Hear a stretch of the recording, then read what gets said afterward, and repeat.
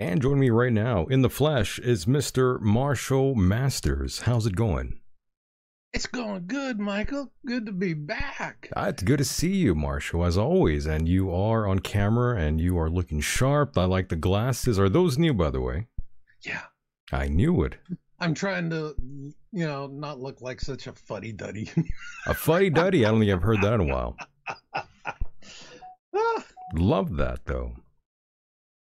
well, that's good. I'm glad to hear you like them. Oh, I That's do. really good. Yes, And, and I was preparing for the interview. I had my hair in rollers all night. there you go. Yes, your long, luscious, beautiful hair, Marshall. I see it. Flowing to the shoulder. It's flowing right now, yes. Lovely hair. For those who can't see this and you're only listening, yes, Marshall has very long, luscious hair. That's right. It's all under a chrome dome, but it's long and luscious. That's right. And for those who don't know, this is preparedness author Mr. Marshall Masters, who has written numerous books addressing Earth changes and space threats and sustainable survival strategies and technologies. He has a long list of books. He's been talking about Planet X since the 90s, basically, and you've probably heard him all over the terrestrial air on the AM dial late at night. And that's how I found you, Mr. Marshall Masters, and I am always pleased and honored to have you here on the program, my friend. Oh, wow. That was a great place. That made doing those late night interviews where you like go on at 1 o'clock in the morning. Oh yeah, That kills you, baby. Oh, I'm telling you, you that's had the a worst lot of part. those. You had a lot of those, Marshall, staying Oh, up way too late, talking, way too late. talking to the Way too wall. late. And it's like those are the ones where you really hope and pray for the long commercial breaks because it gives you a chance to splash some water on your face. With you, we schedule it and we get into it, and you don't start off with the usual conversation of "Thou shalt not say this, thou shalt not Oh say yeah, that." that's annoying. You let me hang out there. Absolutely. So, And Marshall, have you ever, truth be told, have you ever actually fallen asleep during these periods of time when you're waiting for the commercial break? once Oh my, really?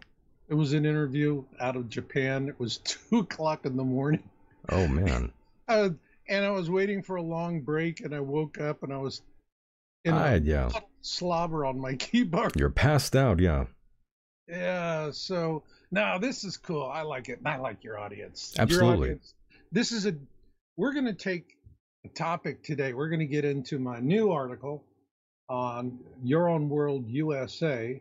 And it's really something that I started um, as a fun project for just for me. And the title is How the Meek Inherit the Earth, number 13, Time Jumping for Freedom. And I wrote this because I'm a trained remote viewer. Ed Dames trained me. And I think remote viewing is fabulous. Now, for your folks out there who are familiar with remote viewing, this is going to be very intuitive for you, because if you're a remote viewer, you are a time jumper. You're time jumping within the Akashic record. And what you are doing is you are going to a coordinate in space and time. You may not really even know where that is. That's not told because you're working in the blind. All right. And you get there at the speed of thought. You're not going light years, and you're not doing the Buzz Lightyear thing. And this technique I found is a way for the diggers, as I call them. You're a digger. Diggers are the guys that are looking for the truth. Love And, that. and the reason why I call you a digger is you dig for the truth like hogs to truffles. And people do like truffles. And so I was looking at this and I'm realizing, wow, I am seeing a tool that could be a tremendous benefit to my diggers. And so when I wrote this article, that was really all I was interested in, helping a few guys, diggers, people like yourself, folks that are really diving in and saying, hey, go get these AI powered answer engines, and here's how you construct your queries based on three-dimensional concepts, not two-dimensional concepts. All right. And then after I finished writing the article, I it came to me and I realized that one of the things that is really bothering the it's really bothering. I'm getting all these messages hitting me. 15, you got 30% of the country, 70% of the country is going with Trump, will vote for Trump, assuming we have anything that is similar to a free and fair election. Yuck, yuck, yuck, yuck, yuck. But the net result is, and this is from Dr. Jan Helper, and I follow her. We get a lot of good. She has the human angle on this really good, and she's doing research. And what she's doing for the Department of Defense is trying to figure out what is going to get these folks on the far left who are deep state programmed. I mean, it is deep down. They're so deeply programmed by MK Ultra that they're just not able to reason. And what she said is the problem is that they're disconnecting their reasoning. And it's part of the programming. So people who are critical thinkers, which is about 20 to 25% of the population, sort things out very quickly. The critical thinkers are the ones that said, no, I'm not going to get this stinking jab. I'm not going to submit to tyranny. The rest of the country did. But critical thinkers are very left-brained. All right. On the other hand, these people are very emotional, so they kind of flutter between left and right hemisphere of the brain. And this is important. You have people, most people predominantly are on the left side of the brain, logic and reasoning. On the right side of the brain is your artistic side. And then you have folks that are dead center, equal amounts of both. That's where I'm at. Originally, when I first started doing my work on Planet X, I was definitely left brain, but the work is transformative and it pulled me to the middle. Understood. And Marshall, what exactly was it that pulled you to the, I guess you could say, to the center of sorts? It is the awareness process itself. It is a transformative process. And coming into awareness really is, when we keep talking about fifth dimension, we're going to the fifth dimension. All right. You know, what nobody talks about is you got to go through the fourth dimension to get to the fifth dimension. And the fourth dimension is no man's land. It's not so pleasant. But we are, we're moving along, and people who use both sides of their brain, it's a different experience. You're looking at it. So if you are a critical thinker, you're principally left-brained, all right? You could have, right brain inspiration, that could come up. But these folks can't do that. Their reasoning facilities, Dr. Jan says, we can't reason with them.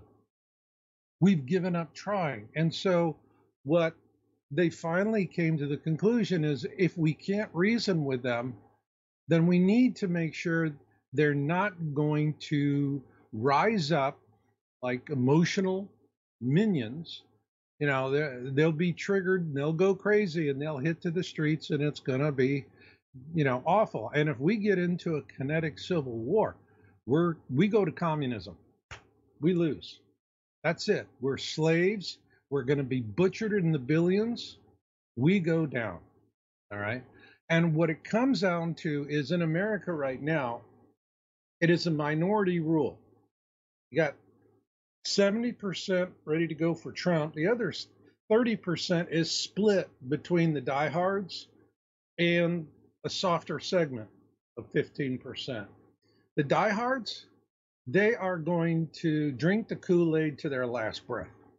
All right. I've seen people like this when I was doing business in Russia, and they still believed that Stalin was the best thing since sliced bread. Filthy murderer. And you just have people that way. Same thing with Hitler, same thing with other dictators. There are people that just hold on to it and think that they were the greatest thing. So 15% will never reach them. Never reach them. The other 15%, we can't reach them, but what do we do to keep them from going batshit crazy and heading to the street with their AR-15s or broomsticks or bricks or whatever they want to use? And what Jan really is, you catch it through several of her interviews, but there's only one thing right now that is going to knock them loose from this programming. I'm talking about these 15%. Right. And not the other 15%. They could be on fire, losing their homes, everything's gone, everyone thinks they're stupid, and they're still going to be saying, "Hail Obama, Biden is Lord and Savior," whatever they're going to say. They're going to be crazy. Can't deal with this. So the other 15%, how do you peel them away? You create cognitive dissonance. Cognitive dissonance is the world around you is not conforming with the world that you experience. And with these people, that's really hitting home because they have a view of how they want to be. They're in a fantasy, they're in a future land. And if it's not going to the narrative of their fantasy future line, they're going to be angry. But on the other hand, all of a sudden, they're going to be cold. It's winter. There's no food in the stores. The economic system is crashed. They're going to be heavily impacted. Now, out of that, we have 15%. Forget it. They're drinking the Kool-Aid. Out of the other 15%, all they have to do is get about 11 or 12% of that. They don't need to get the full 15. They have to get over 80%, 81, 82%, because once you achieve that level of support in the population, you can do the hard things the white hats are going to have to do. And these folks are, if they're really shocked and suffering, and they're getting a dose of reality, I'm talking about a reality enema, that's going to not necessarily make them open their eyes. They're going to be in cognitive dissonance. They're going to be trying to reconcile, and maybe they're just not going to say anything, and they're thinking, and that's uncomfortable because they don't think a lot, and they're going to have a terrible time. But for the military, the important thing is they're going to be in such a miserable state of cognitive dissonance that they're going to start coming into awareness, and at that point, they're no longer going to be a violent threat. And that's the key thing. And when I started working on this system, time jumping for freedom, like I said, right, I was just thinking about guys like you. That's why I wanted to do this show. We dig deep here, yeah. Yeah, like hogs to truffles. And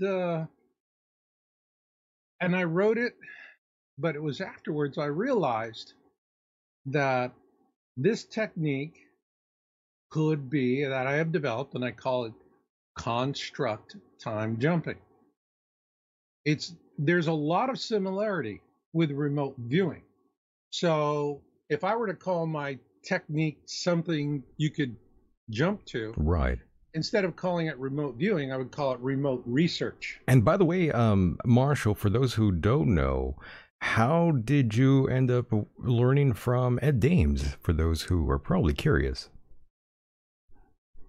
I had an anonymous donor, and I was really grateful. Ed was doing a presentation, giving a class in Reno, and Ed's classes are not cheap. Okay, Right, right, you right. know, you're not going to go there for the price of a Happy Meal. Let's say that. And they paid for me, paid the full thing, wouldn't let me know who they were. And so I attended the class. And during the first day of the class, I went up to, after everyone was out for a break and getting water and whatnot, I went up to Ed Dames. He was at the podium working on some stuff. And I said, "Hi, Ed. I'm Marshall Masters." He looked at me. First thing out of his mouth is, "Boy, I hear your name a lot." And this was in 2015. So I gave him a copy of my book, Being in It for the Species, The Universe Speaks, signed a copy. And I told him, I said, even in the early days, you were ahead of the curve.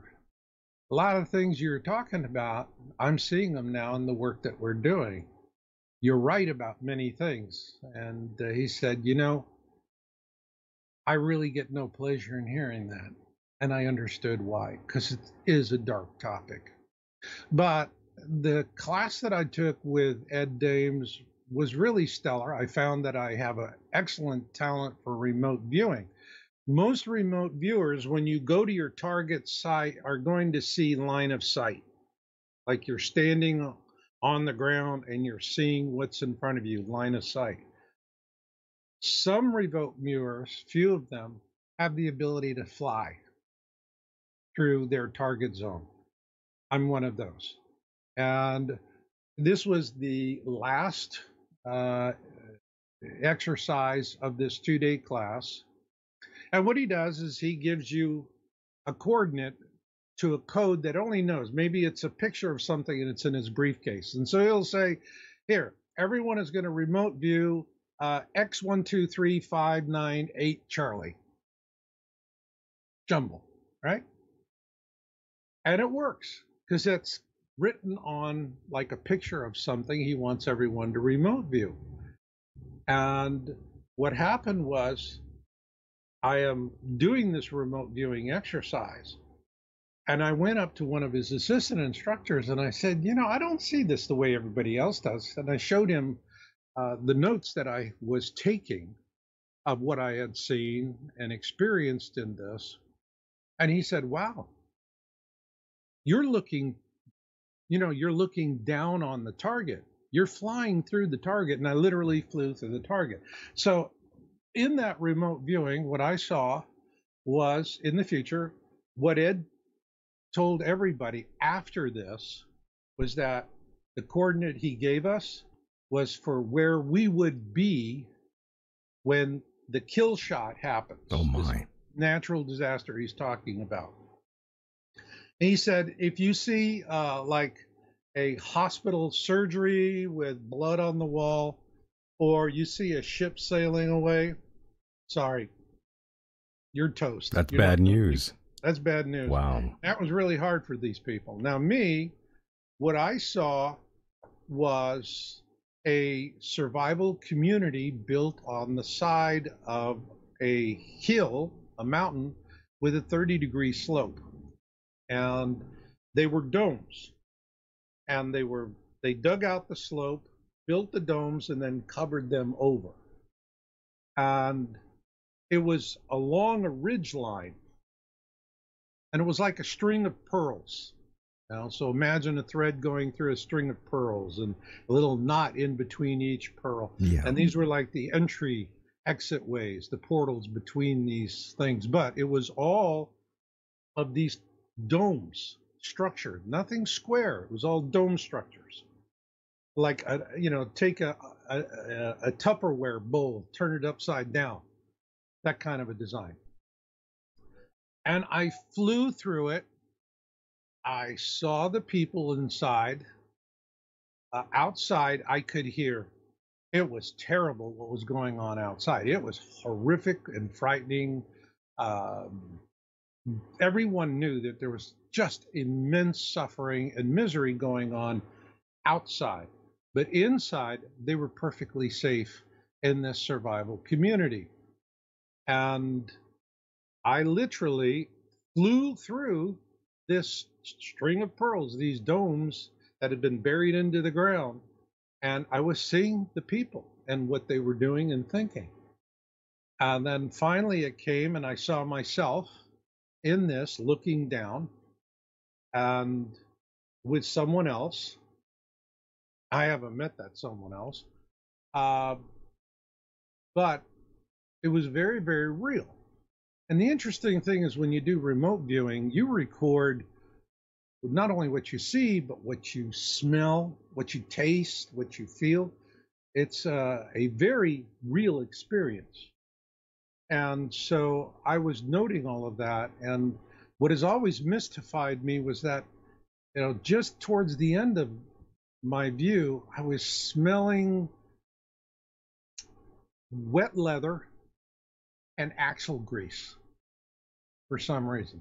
Don't know why, but that's what I was smelling. And then I came out of it. Well, what I remote viewed was a survival community for what is coming.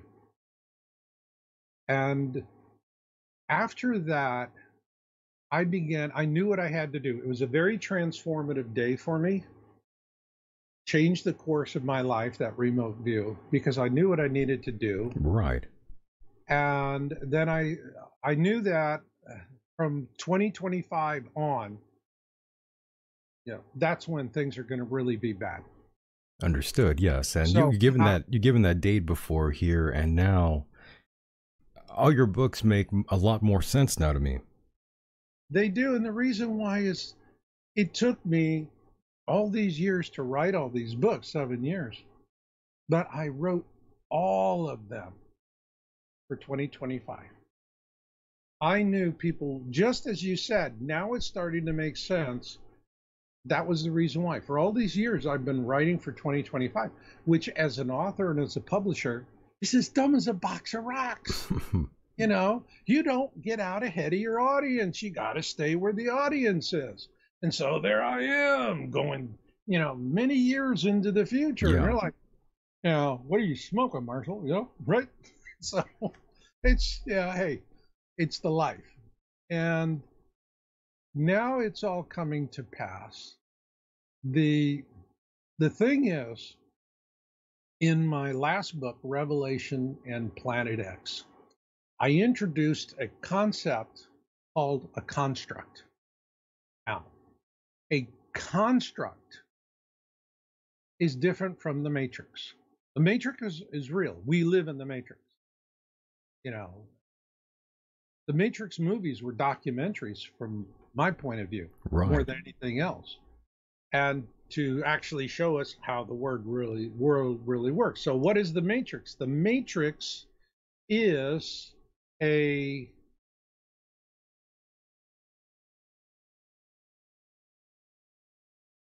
it's something that is designed by alien intelligence, non-human intelligence, alien intelligence, to enslave humans to serve them for whatever purpose that they need. In the Matrix movie, it was to harvest our energy, all right, for electricity. What they really want is, what the dark side wants is to siphon off our energy from the light of God's love, because they can't stand in the light. They don't want to, but they need the light to exist. So they steal it. And that's the reason why we have this adrenochrome harvesting and all these terrible practices that are going on. These sick people. Very sick, yes. Very sick. So we're going on with all that. But to jump to the point of, why would somebody be interested in this technique that I've developed? The construct I've introduced in Revelation and Planet X is not a matrix. It is a reality you create, and it's a 3-dimensional reality, right? It's not 2-dimensional. It is three-dimensional, and you create it yourself. And just like remote viewing, you can have this stuff scattered all over your construct. Your construct is infinitely scalable, so you never run out of room. And anytime you need to go from one thing to another, you're jumping, and you jump at the speed of thought, and you get there instantaneously.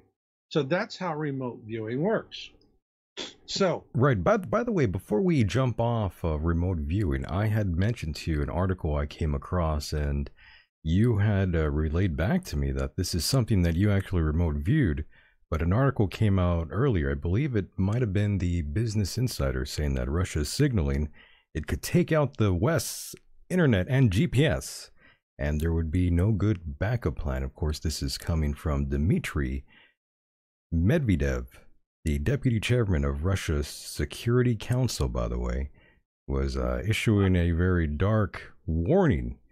And yes, they are allegedly targeting the mapping underwater internet cables. So they're mapping all the fiber optics we've got in the deep sea there, according to a NATO official. you know, this is interesting because it goes to an article I put up in March of this year called "A Catastrophic Submarine Volcano Event is Building in the Philippine Sea." And it picks up on a prediction that I got from another group. And but when I did Being in It for the Species, Universe Speaks, this was a channeled book. I did the channeling, and another guide, another psychic, also channeled, and we worked with a group of guides on the other side. And it was, and I even let one of them, Rowena de Elohim, she wrote the introduction to the book. It's hysterical. And I worked with these, and we were the book is in three parts. And the first part is prophecy, what's coming in the future. Then the second part is what can we do with others to try and guide governments to a sane and humane solution. And then the third part is if we can't do that, what can you do individually? The real purpose of the book is to prepare people for the return of the Anunnaki. And what I can tell you is that the distribution of the book is heavily suppressed. They're always just shutting it down, and I can't get it out into the bookstores. They won't let me get it out there. But in there, one of the guides, Carlos, had a prediction, and it goes exactly what you just said. This, like, dude, you're like freaking me out, you know? It was the Winter of Ash prophecy from Carlos. And what he said, there would be a region of volcanism, and it was mapped out in the book. Well, the Philippine Sea is where we are expecting a massive subsea volcanic event, and that is going to, that's going to take out on the Pacific side. It's going to be devastating. And that'll be the Winter of Ash. But what follows the Winter of Ash, all right, and so you're looking for this subsea volcanic. It's a major eruption. It shuts down air traffic. And I'm wondering, it's if the military is expecting this, because it's in the area of the Marianas Trench. That's where the crust of the earth is thinnest. And this is where it's most likely to break through. And we would have a subsea volcanic event. After that event happens, the next thing that happens in my book, Being in It for the Species, is that an asteroid impacts the far eastern basin of the Atlantic Ocean. It gets where it's coming down from the ridge, and there's a nexus point that funnels all of these fiber optic cables. It's a very heavy concentration of internet fiber optic. And in the book, the area where the guides are very specific, They gave us a very specific location. You could take CERN on a horizontal plane and on a vertical plane, La Palma. Connect those, you have your vector, that's where it's going to happen. And it is going to be a natural impact, but I don't know if it's going to be that natural because of the precise military targeting. It really goes way beyond, happenstance for me, because this really looks like a targeted hit. And when this thing hits, Oh according to my. the guide, it takes out the internet. Yes, let's put it this way. Those are essentially our lifelines of our digital world and our existence currently. I mean, we've moved a long way from physical things. Everything is done online. Everything's done digitally. That would really put us in the proverbial. I was gonna Deep say. kimchi. I was gonna say it was gonna put us in the shitter. Yeah, a shitter full of kimchi. Let's just throw it Yeah, out there. I mean, let's be blunt here. yeah, no, you're right. And it would be devastating. And again, we have Starlink. All right. Starlink, as I've written, will survive this. And here's an important thing: Starlink is a white hat operation. Terrestrial internet is owned by the elites, like they own the banks. All right. You bust their control on information, everyone's going to have to switch over to Starlink. And Imagine if this, that's what happens, Marshall. A foreign government takes down our internet, or we do it ourselves in a false flag sort of operation, and we're pretty much forced to sign up to Elon Musk's service. That would be kind of nutty. well, no, I would say thank God. You All would say, right. thank God.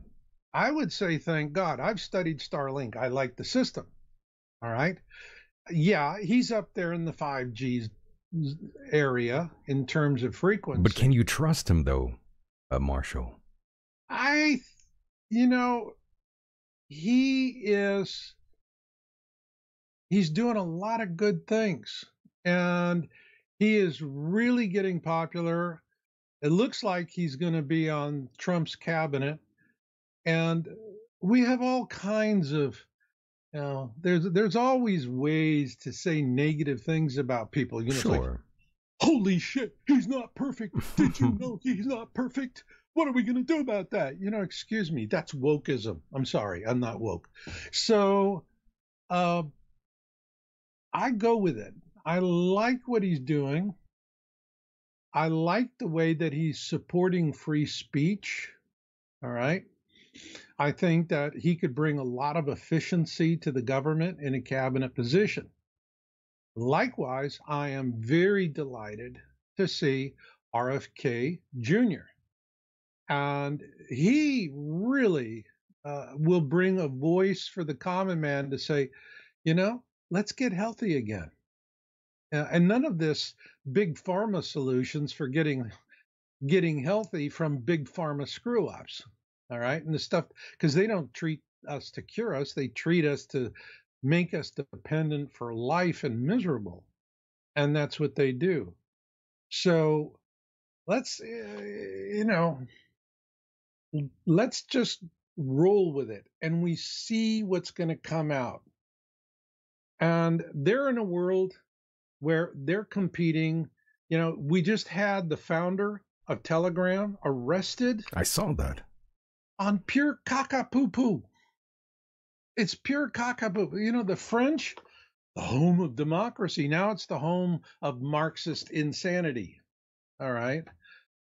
This man needs to be freed. I don't disagree. I just feel very odd about certain individuals who I feel want even more control than they already have. I feel like some of these individuals want to play God almost, Marshall. Well, Or maybe I'm just looking too far into these things. I have been tracking all of this very closely for years. All right. I did my first Q proof, I think, in 2020. And and I think it was either 2020 or 2019. And it was a Q proof, and Q said that the Fed would do a certain thing. Everyone else said, nah, that's stupid. It's not going to happen. Blah, blah, blah. Q is wrong. Blah, blah, blah. Guess what? Happened just like Q said. So that was a Q proof. And that was profound for me. And what I did was I prayed on it and I asked my relatives, my ancestors on the other side, and I said, what I'm worried about is this a cult or is this something else? Is this a freedom movement? And I woke up in the morning, and I explain this technique in my book, Revelation and Planet X. And what I was told, and you get it, I mean, it's like 8 words or less. They're very specific. It has to squeeze it in, and you get it right in that moment where you're going from REM to consciousness. You're in that twilight zone where you have enough consciousness to understand the message, but you're not fully awake with all of your defense mechanisms. And so the guides on the other side can reach you. And these are waking dreams. It's why waking dreams are extremely powerful. And my waking dream about Trump was this. I was told, if he falls, another will continue in his place. All right. So in other words, I was told it's not a cult. That was my concern at that time, that this was a freedom movement. And I've been tracking it as a freedom movement. And it's moves and counter moves and counter moves.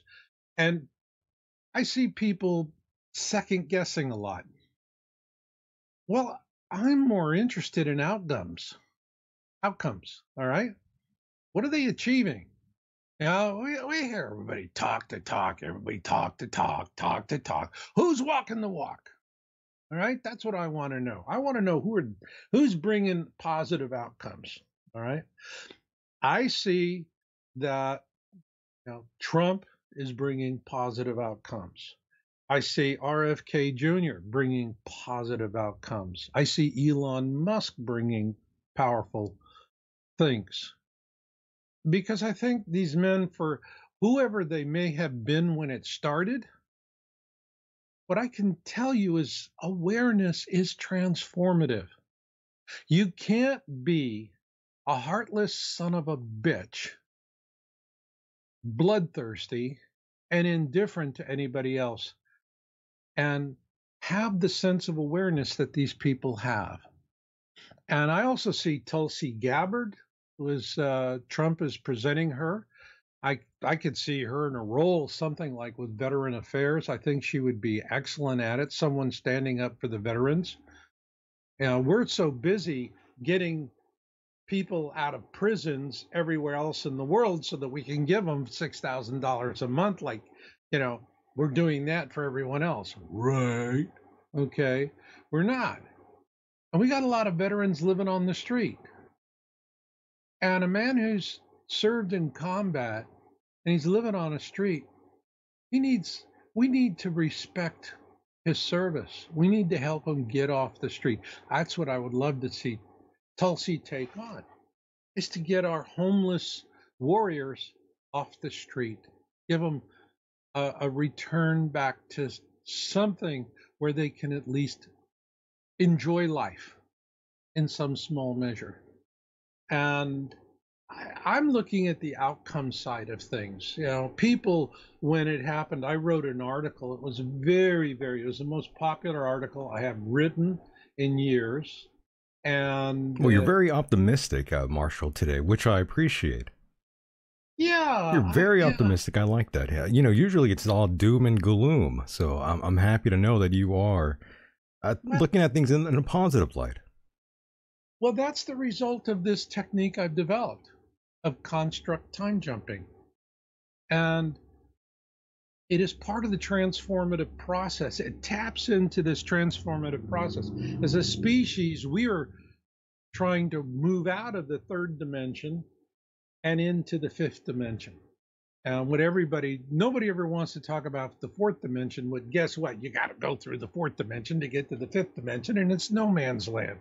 And that's the reason why things are difficult. Right. But I The whole point of my construct is the whole purpose of the construct is to break the shackles of slavery so that you free yourself of the matrix.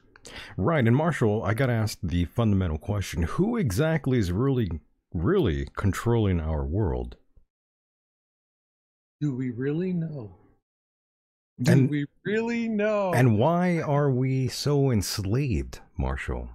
These are the questions I must have answered.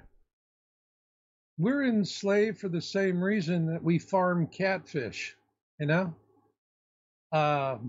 We're commodities. And whoever is enslaving us, it serves them. And they have no interest in our quality of life. And actually, the less quality of life we have, the better for them. All right. And this is good versus evil. And this is a huge, huge battle. But when you step back with this technique I developed, you start seeing it in a different perspective. Now, in my article, How the Meek Inherit the Earth, number 13, I introduce the 4 basic concepts. So what you're doing is you're using an AI-powered answer engine. And the one that I found, the only one that will work for this, is Perplexity AI. And the reason why I like Perplexity so much, first, its interface is superb. Its data reporting and organization is superb. But the real clincher for me is they will not use the Google search index for their queries. They use other sources that are higher quality. And they are very clear. They say, we have these excellent sources.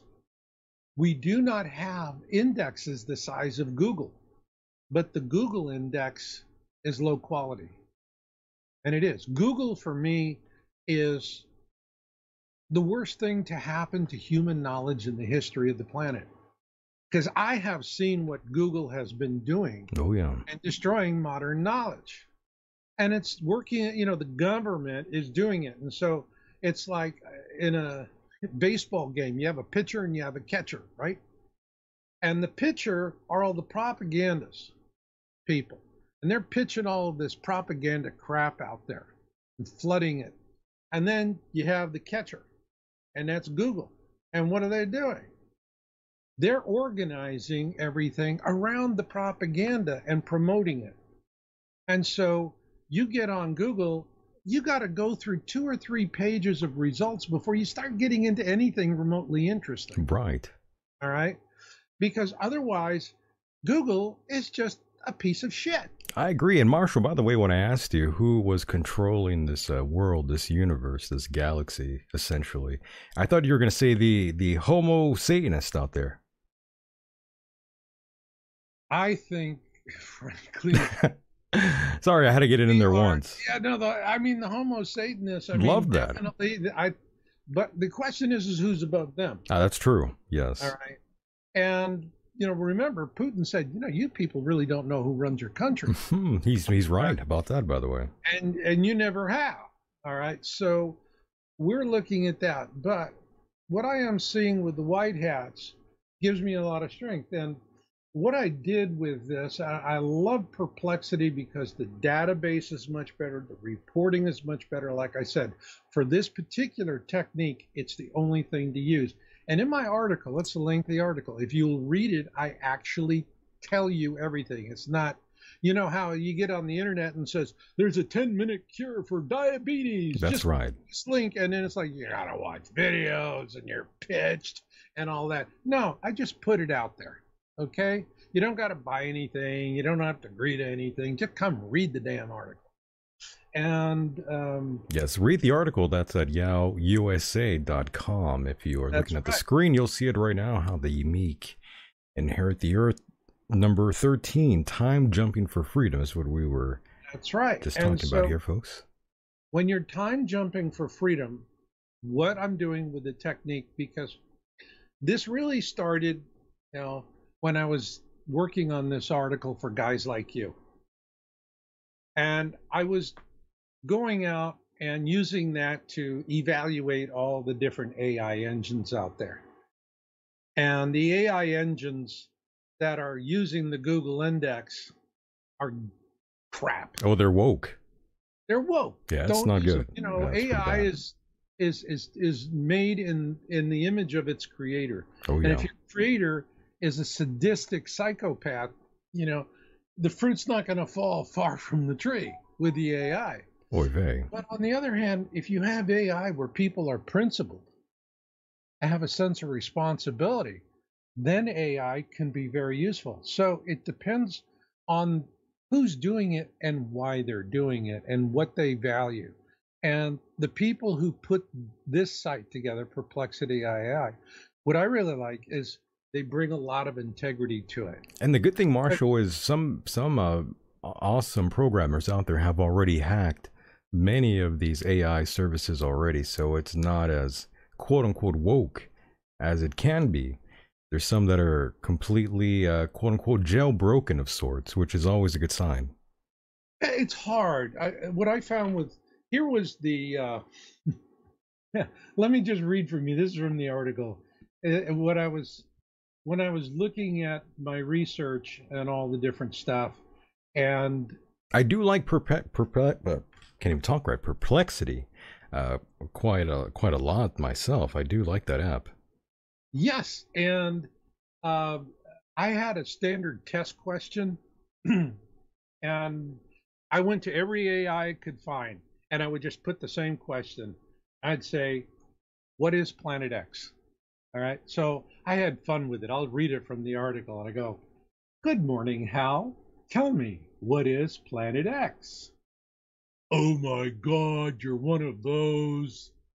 "Excuse me? One of what?" "I'm sorry, but I'm not programmed to assist village idiots. Please to return to your village and buy something from one of our advertisers on your way out. Goodbye, you rebel scum."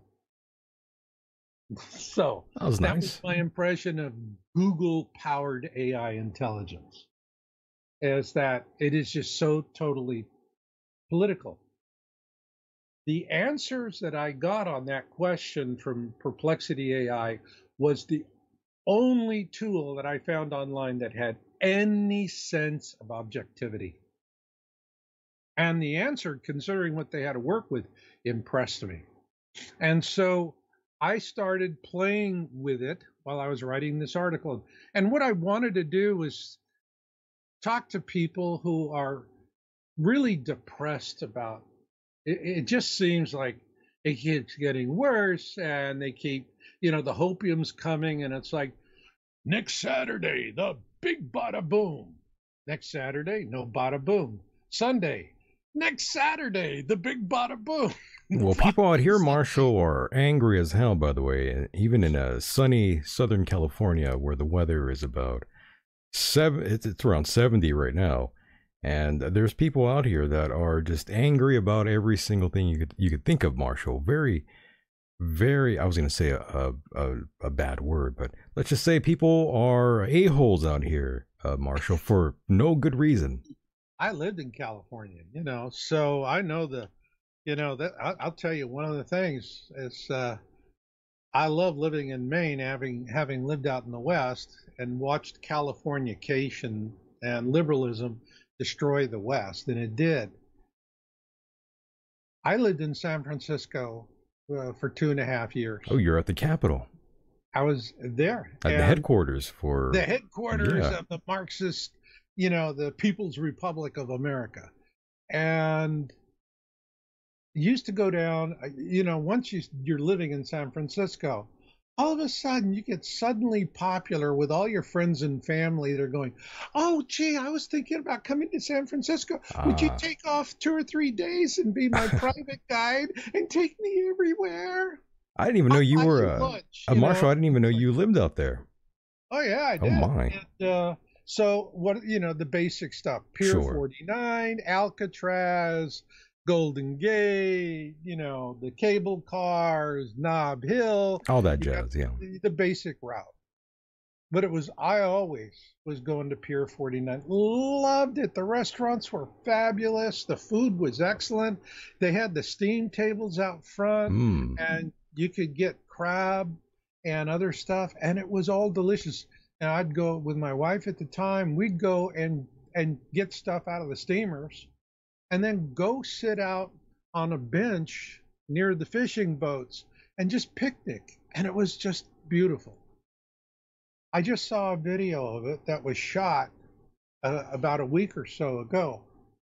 All of these restaurants, everything's closed. The only thing that was open was a 7-Eleven and a small curio shop and some museum. Wow. Everything else. These were restaurants that were established over 100 years ago. Gone. Absolutely gone. And I saw that and I just going, you know, God, you guys realize what you've lost here? And this was all because of, the lockdowns and all of this Oh, yeah. insanity.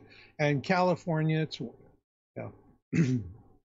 it just gets that way. And unfortunately, I don't think things are going to get much better for California in the years ahead. And as it is, a lot more people are moving out. Try and rent a truck one way out of California these days. Woo, that'll surprise you. And it's a it's just sad to see what happens, and I can see why people are discouraged and they're down. And so when I was writing this, I was trying in my mind, I'm going, okay, people are under a, a false assumption that all of this began with Trump. Okay, it's like, boom, he came down on the elevator, golden elevator, and that's it. Everything started. That was the first day of history. If you think that's the case, you're as dumb as a box of rocks. What's happening in our country goes back hundreds of years. This is a freedom movement dating all the way back to the 1100s. To the 1100s. And so what I wanted to show people is that there's history to this. So be patient, because generations upon generations upon generations of patriots have waited and hoped for these times that we're in today. And they went back to their maker not seeing the big show. Take comfort in their sacrifice and their belief in the future. And that was the point I wanted to get across. And so I started working on the article. And in my technique, let me just explain real quick. There's just 4 things you got to learn. All right? Because you're in a 3-dimensional construct, but you're using a 2-dimensional answer engine. So you're using a 3-dimensional construct, which is the antidote for the matrix, to formulate your AI queries. Here is where you get the real power of the AI. You're no longer allowing it total control over the context. The AI is only going to be able to work with what it has. So, and there's an old expression in computers, GIGO, garbage in, garbage out. That was from the 20th century. In the 21st century, GIGO remains the same acronym, but the meaning is different. Now it's Google in, garbage out. And that's really what it is. Right. And history is repeating itself, Marshall, as I told you off air. It's pretty crazy because, we're talking about the Anunnaki, we're talking about AI, we're talking about the future. And when I look back at things, I recall reading about the Anunnaki and how, of course, they experimented with early Homo sapiens to bring them to that level. And before actually being created in this form, there were other versions of man, some that were pretty much robotic as well, without brains, in other words. So in a sense, the Anunnaki actually invented AI and robots in a strange sense.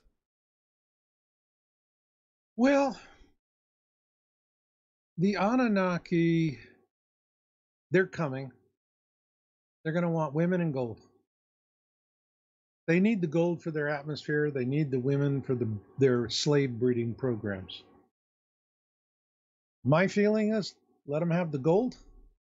You touch our women, we'll burn you out of the sky. I was going to say, let them have the women. No, no, we're not going to give. I don't. No, Michael. No? No. I mean, They don't complain enough? Just give them up? well, if you want, just give them the feminists. There you go. If you got, you have to do that. And but yes, in all seriousness, yes, I understand. Ultimately, of course, we would not want to give up the women, the children, nothing of that nature, obviously. That's right. We want our families. We want our mothers. We want the women that are, bringing next generation, because they're going to come for young women, and they're going to, and I wrote about this and being in it for the species. And it's really sad what's going to happen to these women if we don't intervene. But getting back to my construct basics. Yes. Right? When you're moving around in the construct, first off, the word timeline is a two-dimensional word. It is not three-dimensional, because the only place a straight line can exist in all of nature is in the handiwork of a sentient being.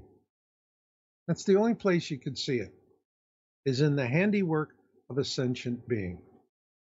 And when people say timelines, it doesn't reflect time. Time is a river, and it never flows backwards.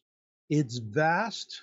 It's always moving forward, and we are within a large time stream in these times. And so everything is fluid. It's dynamic. Whereas when you think timeline, it's static. I go to A to B to C to D to E, and all that. No, in a three-dimensional, you could bing, bang, boom, zip, zang, zoom. It's like the old pinball machines, and the ball comes down and it hits one of those bumpers, and next thing you know, it's just, it goes off and it does in different directions. And that's more of what time is. And so instead of thinking in straight lines, a better way to think about it is when you fly on airlines and you go to the last page of the in-flight magazine, what do you see? You see a route map for the airline with hubs and spokes. And, everything's jumping all over the place. That is a two-dimensional metaphor for this three-dimensional technique. And you're doing that. Now, there's 4 elements of this, and there's a lot of substance, a lot of background. I explain how I came to this methodology and the events that influenced it. But here is the 4 things you remember: events, triggers, threads, and spots. And events are events in time. And I use metaphors in the article. In this one, it's raindrops falling on a flat pond of water, and you see the ripples. That's really more of what events are. And this is the result of being a remote viewer and of a channeled author who was going into the future and looking at future prophecies. And what we learned is that, when we get prophetic dreams and visions and things like that, and they're given to us from the other side, they're thinking three-dimensionally. And we're trying to translate everything into two-dimension. And it's like trying to take 10 pounds of guacamole and shove it into a 3-pound guacamole sack. All right? It's not going to work out so well. And that's the reason in two-dimensional thinking and how we express ourselves in language two-dimensionally is why the evil ones are able to blindside us, because they understand in a two-dimensional view of time, you have a chain of events. All they have to do is interrupt that chain. break the chain, and that's it. You're lost. It's not working anymore. But if you're in a three-dimensional concept, you're immune to that. You don't see it. All right. So you have events, and that's what you're looking for, events. An event, an example of an event is the attempted assassination on Trump. Then you have triggers, and I use a metaphor of a dandelion putting pollen out into the air. And these are ideas, and you never know where they float off to, and they're always looking for a pistol to land on. And then you have threads. Now, threads is the real cool part of my technique because it's like metadata. You know, when you're making a web page, you have the page title, and then you could have metadata, and that's what the search engine is going to display, a short description of what you're doing. The thing about threads is that it's a way that you connect things by attribute or characteristic. Events are what the event is. The trigger is what the trigger is. And triggers are alpha triggers or propagated. An alpha trigger is some guy writes a book, throws an idea out there, and it sets in motion a series of event propagations. And with threads, you can start finding these. Now, the key to it is that, and here's why I feel that this would be really valuable for the white hats to help the sleepers, as they call them now, to awaken from this programming, is that this use of threads is a real three-dimensional view of how you're going to formulate your queries for the search engine. Think about the search engine as a tool that makes Legos. And if you're using a regular search engine, what are you going to get? You're going to get a pile of Legos on the table of every kind of color and whatever. All right. It's just a big pile. Now you got to sort it out. But with an AI app, it takes all of those Legos and it puts them in the little plastic bins that are labeled and white and blue and this and that, and everything's unique, and it makes it much easier. But either way, whether it's a pile or it's organized, you're the one that still has to give it context by creating a Lego design. And that's an artistic process, and you see it through. So what's happening is that with my method, these are the things that you're looking for in the construct. Now, the question is how do you enter your construct? What is the portal into your construct? I call it a single point of truth. And this is something that is an undeniable fact of historical importance. And this is your construct portal, and it's also excellent as thread starters. So in this, what I did was, and literally, I was writing this article, and I just wanted to use this as an example for my diggers. And then I'm going, wow, this could be a real help for the white hats. The spot in the article is consent of the governed. And that's where it starts. And what I do is I show you my queries using this technique with perplexity, and I put the results in the article so you can see it. And then I highlight and note. I'm saying here's triggers, here's events, here's alpha triggers, so forth. And it takes them through the whole process of how to analyze this. And then also you can use it to go back and use search engines. One thing I find with search engines that's useful is that with an AI answer engine, you're getting something that's crafted by the AI. Whereas if you're on a plain search engine, you're going to find other dialogues by live human beings. So you're going to have a more human experience. And sometimes that's a lot more passionate, much more enthusiastic about certain things. And so you use that. And then I go through the whole thing of threading the events, Time jumping, what is it all about? And the conclusion of it is that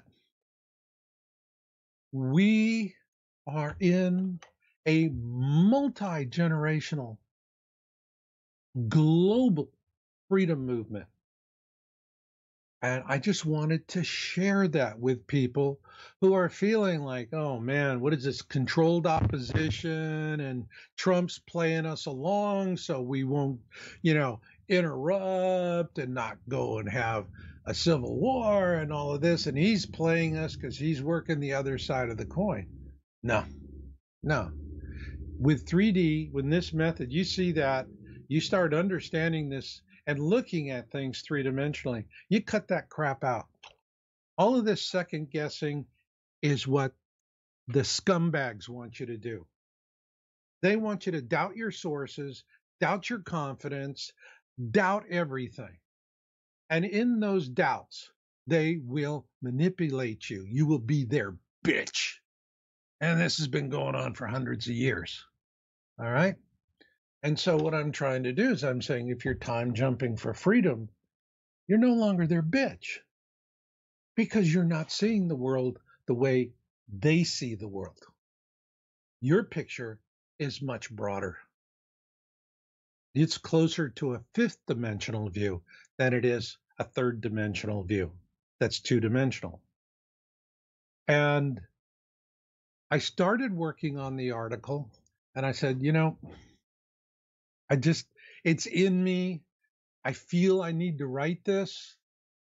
Now, I don't know. It'll probably bore a lot of people to death. They'll go, oh, it's too geeky, man. Give me something easy. And no, my readers are liking it. And they're reading it. And they're reading it all the way through. And they're getting it.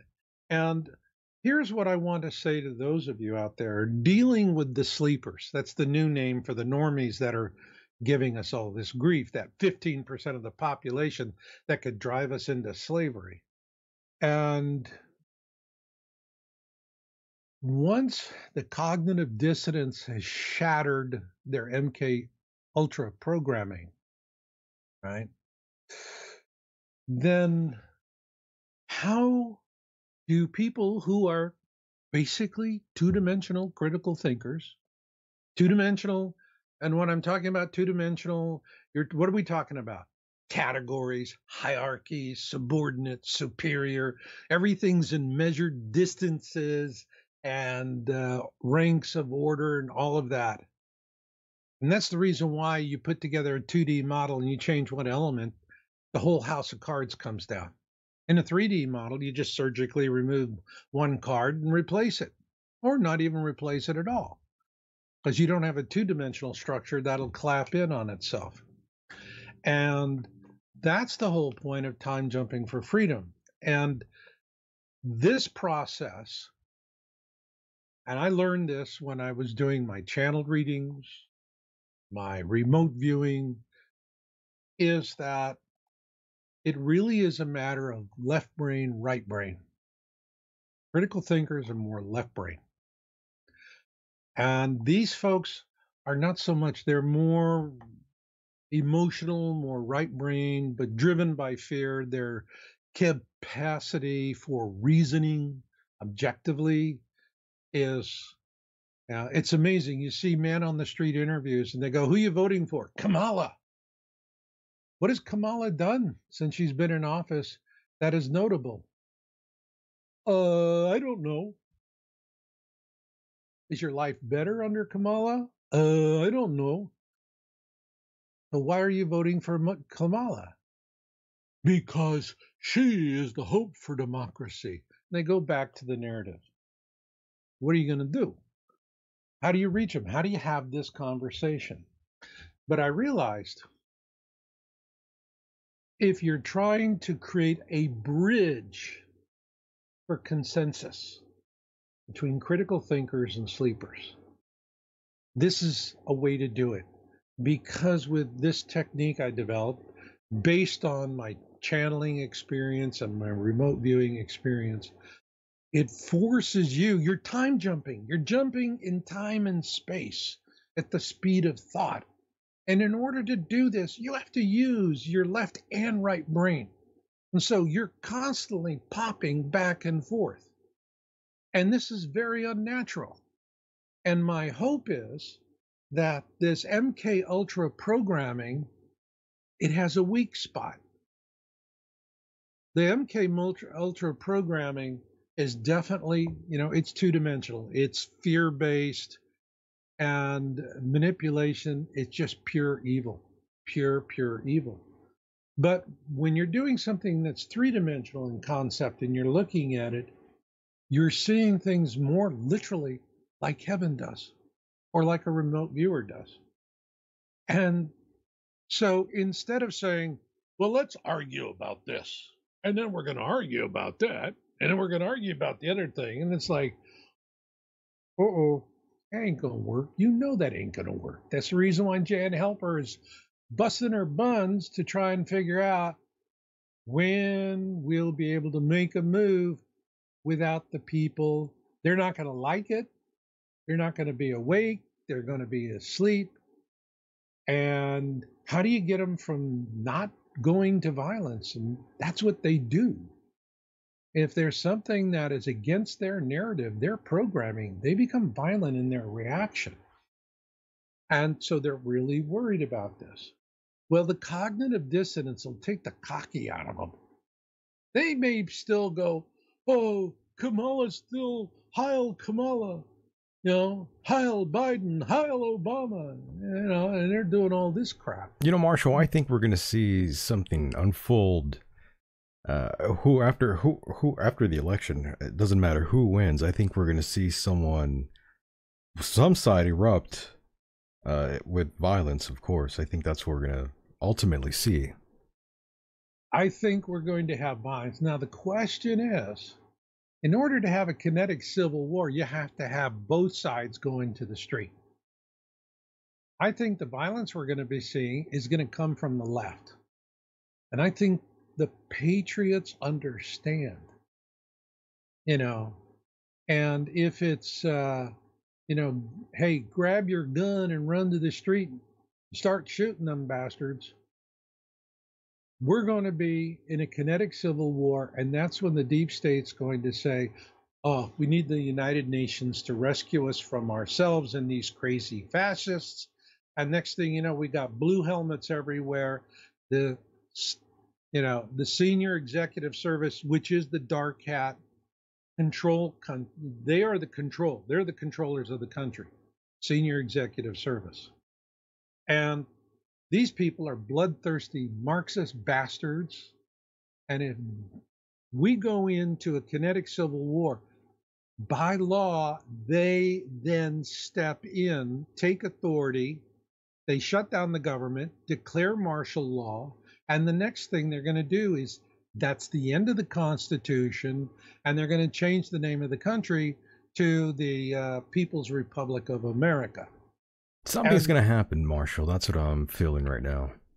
Oh, yeah, something's going to happen. Something's going to happen, unfortunately. Something's going to happen, but I am seeing what the White Hats are doing.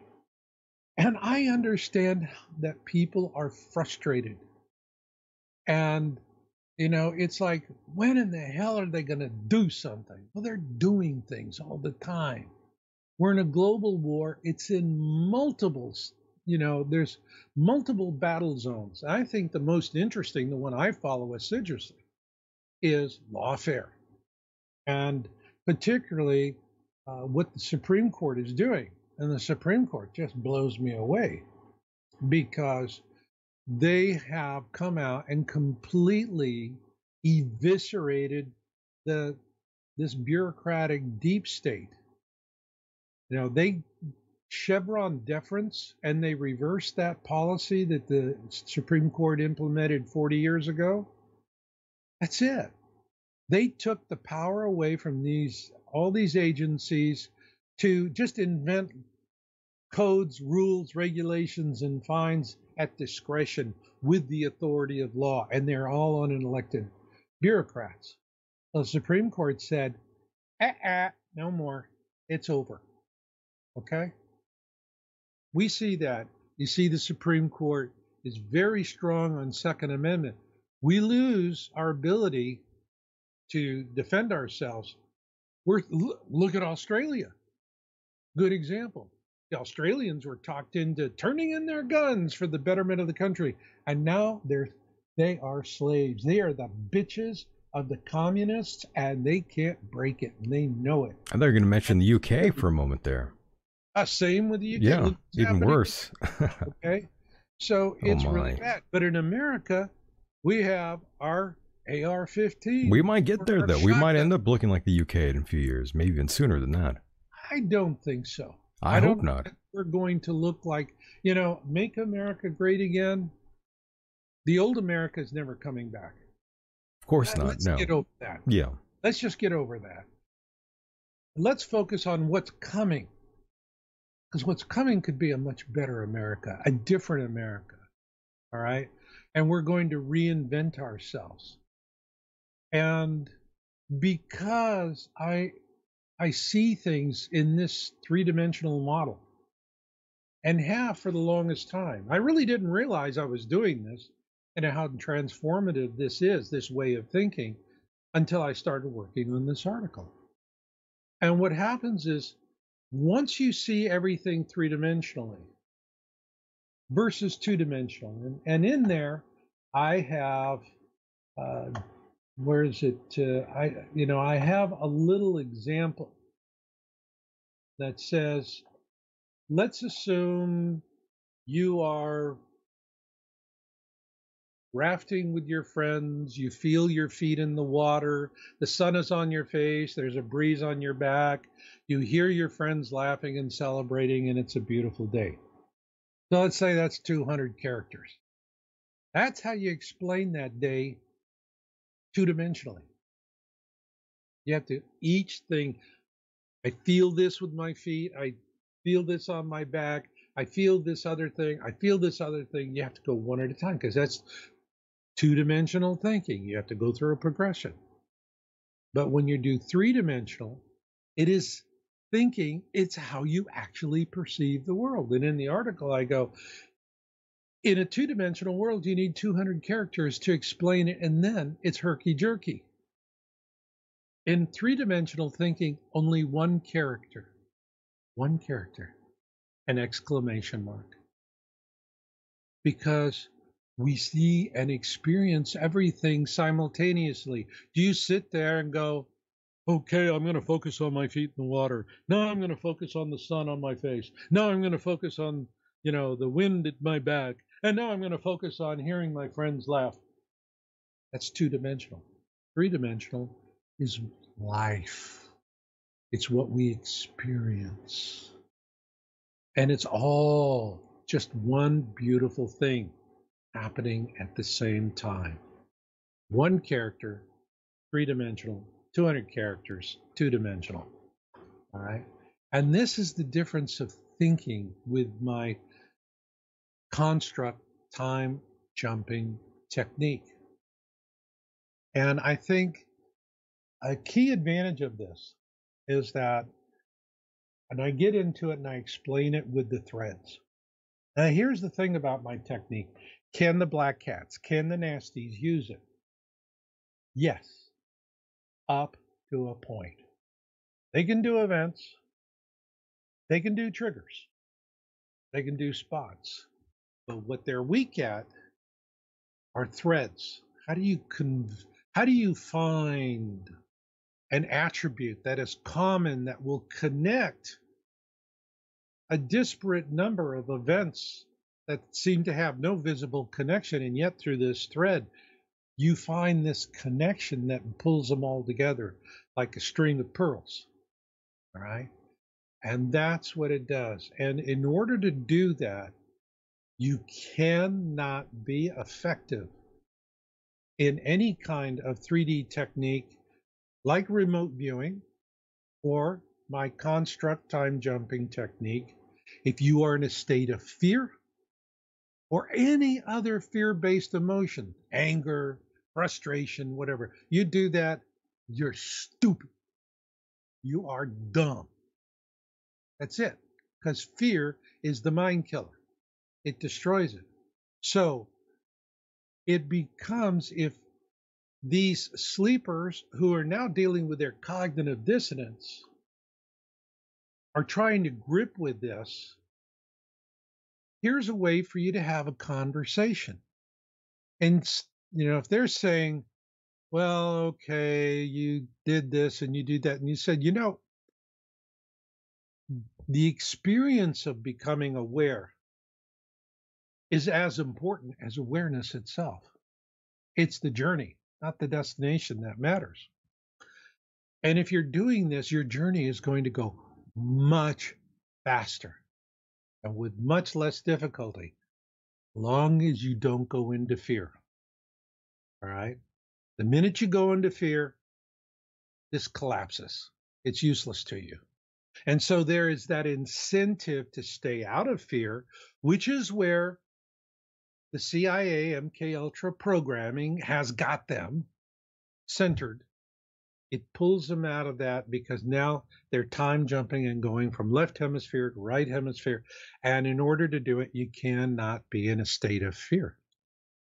So if you are trying to work with a normie who is now coming into awareness, all right, what you do is, instead of getting into, well, we believe that and you believe this and we said that and you said this, where's that going to get you? Nowhere. Okay. But on the other hand, you say, here's a way of looking at things that's going to help you.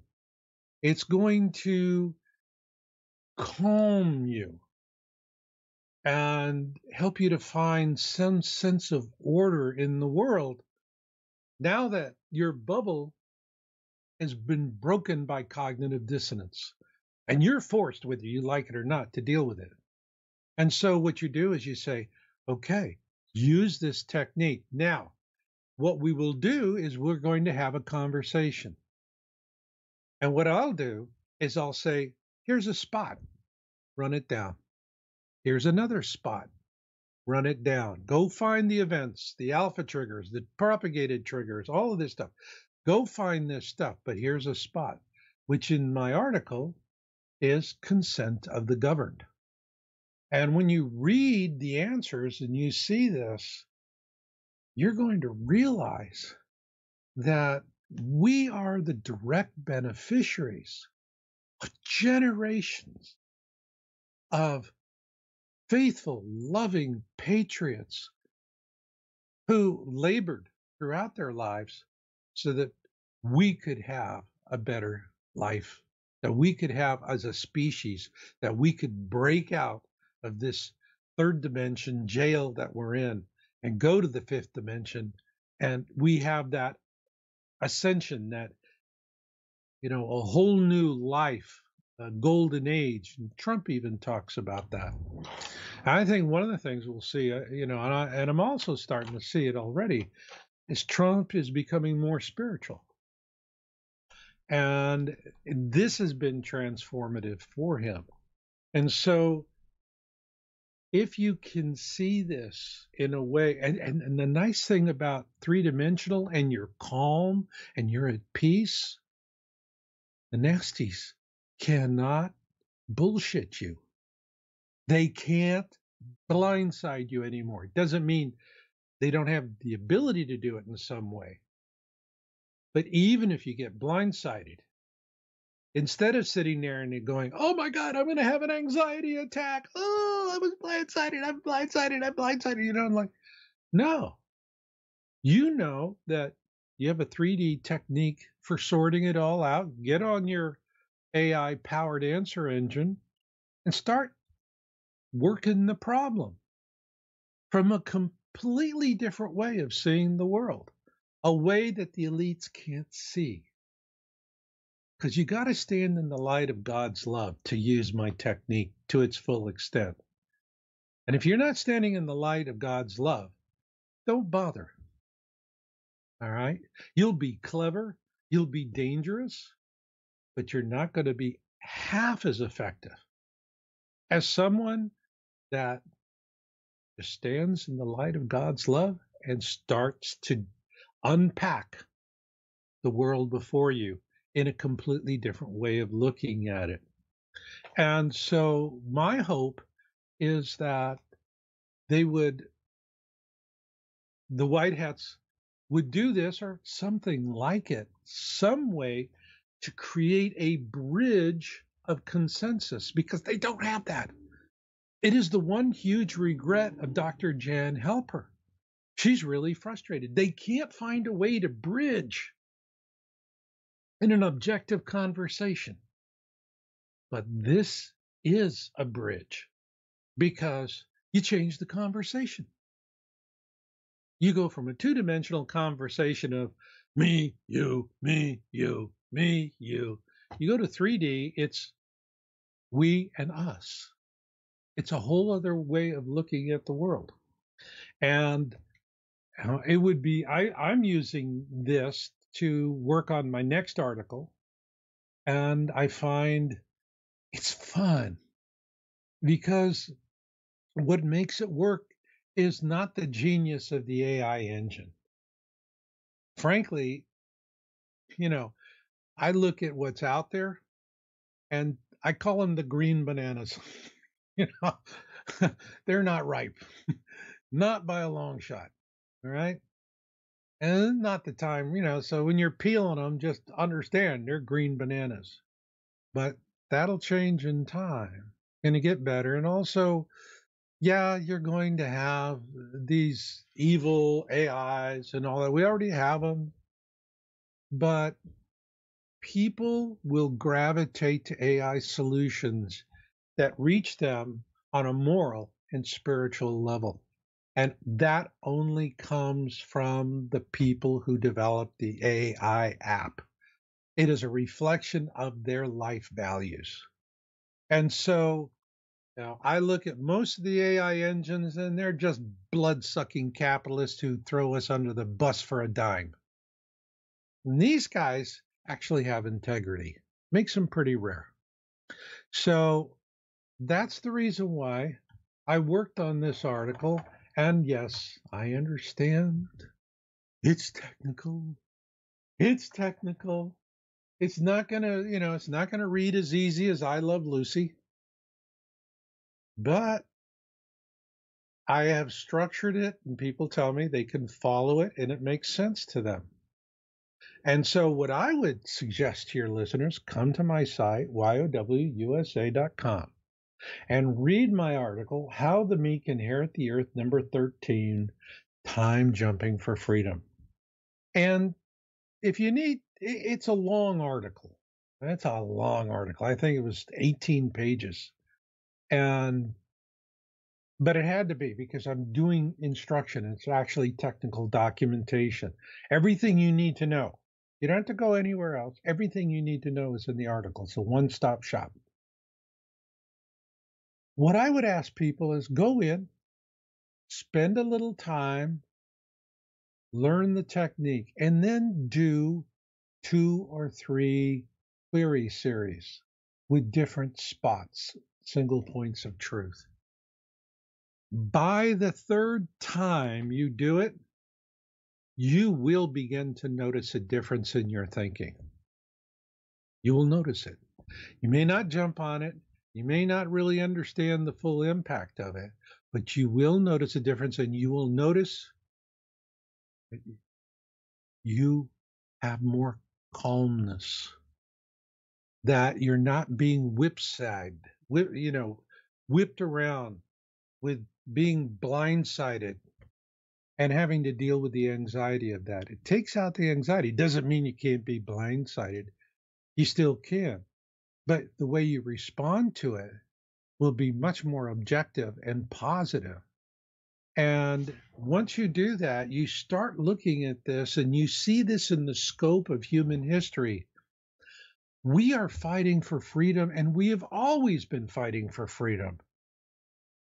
But, when you have nail clippers and you're up against a guy that's got a 357 Magnum, that's not a fair fight. Right? And for much of our history, that's it. We're going to a gunfight with nail clippers. Now that's changed. Now it's different. All right. And so, does that make what's happening any less awful?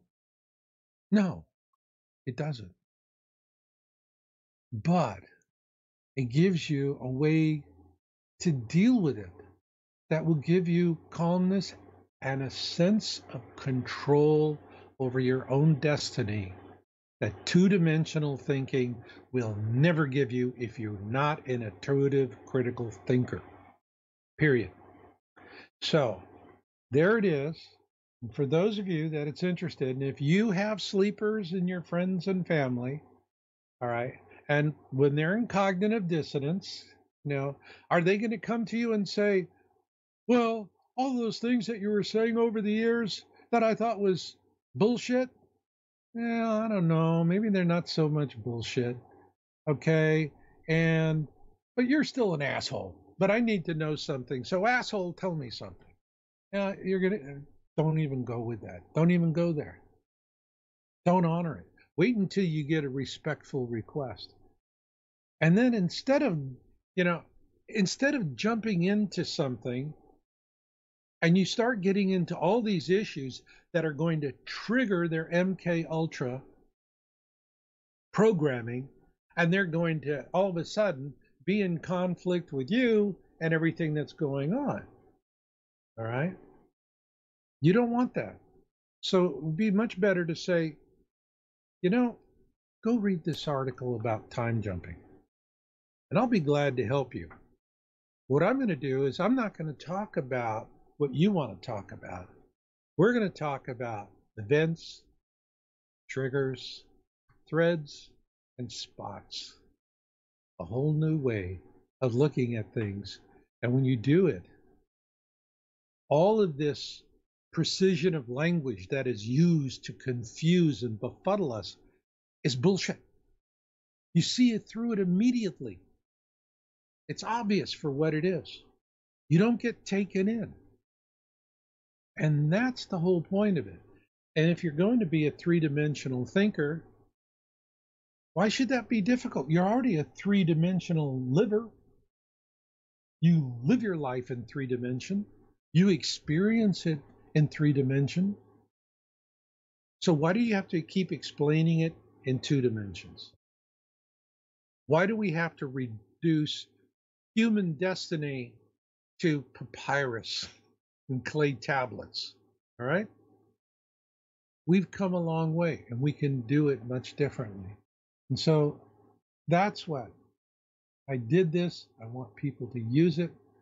Most importantly, I want people to understand you don't have to, it's helpful to hear what people like 107 and Dr. Jan Helper and Patriot Underground, you, and there's a lot of other wonderful diggers out there. Oh my God. We're so gifted with alternative voices. It's stunning. It's stunning. And to understand that we are in a freedom movement that began thousands of years ago. All right? And it's never stopped. And now it's showtime. And that's the reason why they say enjoy the show. Very nice. And I'll tell you, you know, it's like I was for a long time enjoy the show and was what? I'm drinking Bud Light up in the cheap seats, wait and see who's going to win so I can be a Johnny come lately. Nah, nah. You see, that's two-dimensional thinking because this is really a three-dimensional battle for the species. Everybody has a thumb in this race ball. And if you think it's someone else is going to do it, you're stupid. Now, the universe has only one law of survival for sentient species. Only one law, and that is, if you are stupid, you deserve to die. Which brings me to another reason why this could be so helpful for the sleepers. We have to stop thinking of them as political adversaries and understand the need. We have to heal the divides. Healing the divides is the outcome, not deepening them. And so both sides are going to have to set their egos and their issues aside to agree on a better outcome for all of humanity. And you change and you shift to that. And so you're teaching your friends how to do this technique, and then you're saying, let's have fun and let's work it together. And you're no longer using any of the ways that we sort things out in our three-dimensional, in the 3D world with our two-dimensional way of explaining it. You're not subject to that. It's completely different. And then it will help open your eyes. And once you realize how many generations have gone before us with love for our species, love for humanity, and the hope that we will achieve the destiny of a golden age that is rightfully ours. They fought for it, they died for it, they never saw it. We can see it. It's here. It's coming. Focus on the outcomes and don't go play in the gutter with the rats. The rats own the gutter and they speak 2D. You're three-dimensional. And because you stand in the light of God's love, you will be effective. So there it is. Very nice. And of course, you guys want to read that article in its entirety, go to yowusa.com. That's YOWUSA.com. And Marshall, I do want to thank you for being a part of the program as always. And good Lord, that was a hell of a presentation, Marshall. I had no idea you had it in you. And I'm grateful that you gave me a chance to let it out. I know. You know? I'm glad, yes. I'm glad you got it out there, Marshall. I know you wanted to have this discussion here and do this presentation for us, and we appreciated it greatly. And Marshall, once again, I will see you on the other side, my friend. You got it. Thanks. Thanks, Michael.